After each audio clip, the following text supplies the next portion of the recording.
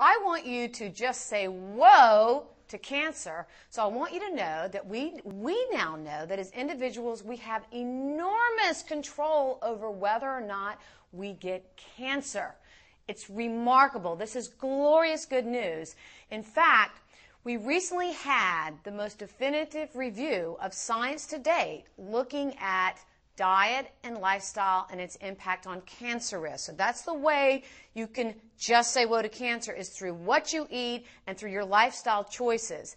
And when I say we just had the most definitive review of science to date, here's what happened. Literally hundreds of the world's most esteemed cancer researchers got together and reviewed 7,000 studies methodically, meticulously. It took them 5 years. And here are the results. This is literally a masterpiece of scientific data. I think of it sort of as the Mona Lisa when it comes to science, lifestyle, and cancer. And one of the wonderful things that the researchers did, someone like Dr. Ann loves this book. It's very near and dear to my heart because it allows me to do what I do, which is to provide reliable science-based guidance for you. But you know what? You won't want to read that book like I do. So one of the great things that this group of cancer researchers did is they distilled all of that information down into basically 11 key things that they identified that people could do to dramatically decrease their cancer risk. And I want to cover with you the top 4, because if we did all 11, the video would be too long. We'll do that another time. So what are the top 4 most powerful things you can do to decrease your cancer risk? Lo and behold, the first one is not going to be anything unfamiliar. Do not smoke or use tobacco products. Smoking and use of tobacco products remains the single greatest preventable cause of cancer death. No surprise there. The second one is somewhat new. A lot of people don't know this, and that's why I get so passionate about delivering this message. The second was, be as lean as possible within the normal range of body weight. What am I telling you?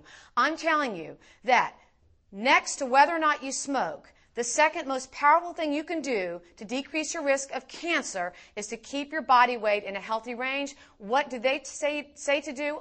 Ideally, a BMI, that's a body mass index, between 21 and 23. Anything less than 25 is acceptable, but 21 to 23 is the very best when it comes to cancer protection. The third thing, be physically active as part of everyday life. You always hear me say movement is required for life, and people have got to realize that. And being physically active, again, is the third most powerful thing you can do as an individual to decrease your cancer risk. What did the study show? You need to engage in at least 30 minutes of moderate to vigorous aerobic activity, most, i.e., 5 days a week, but it's best, based on all this science, to work toward even an hour of moderate to vigorous aerobic activity 5 days a week. And lastly, limit consumption of energy-dense foods. Let me define that. Energy-dense foods are foods that give you a whopping dose of calories when you partake in them. These are things like our sweets, so pastries and cupcakes and ice cream and cheeseburgers and French fries and fried chicken, all of those foods. So limit consumption of energy-dense foods and avoid sugary beverages. When they say sugary beverages, they're talking about the sodas, the fruit drinks, the sports beverages, and I don't know if you know it, but avoid scientifically, when scientists say that, that means do not drink. Do not drink. And another caveat that they added, and these are their words, to this particular directive was consume fast food sparingly, if at all. So those are the most powerful 4 things you can do as an individual to decrease your cancer risk. I hope you listened. I hope you took note, right? Because I want you to just say whoa to cancer. And remember, you are the only one that can make you healthy.